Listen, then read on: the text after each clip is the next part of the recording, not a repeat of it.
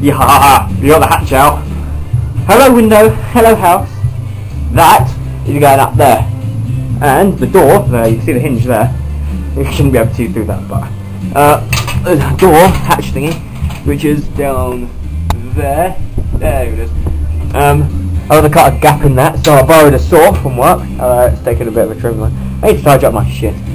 This here, I'm going to unplug it, pull these off, and put it there somewhere. So, let's get to it, shall we?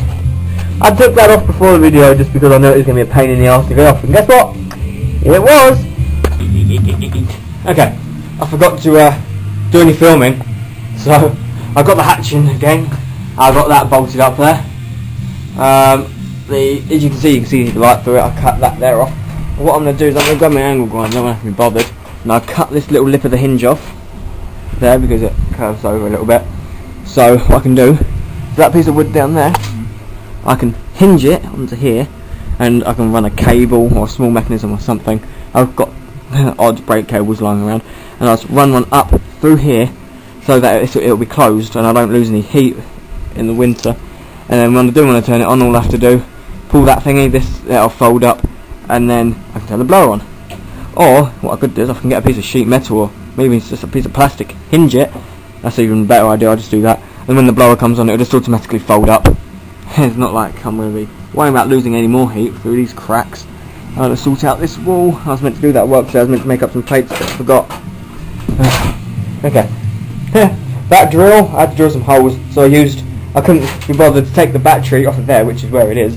So I hooked it up to the charger, and this won't work at the moment because I'm walking over it and pulled the wires out.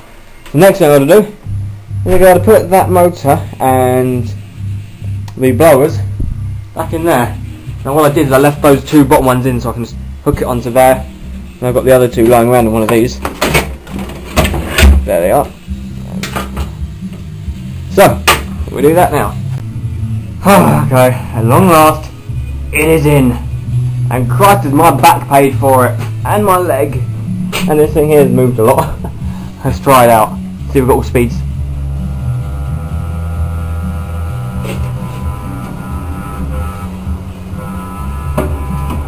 That's not a good sound.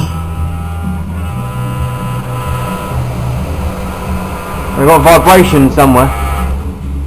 I think I can tell what that is. There's two screws at the end of that at the end of that blower which I haven't put back in, so let's stick one to full whack. We got plenty of air movement. That should get rid of smoke and thingies in here. So we'll have to give it a go. I have to make some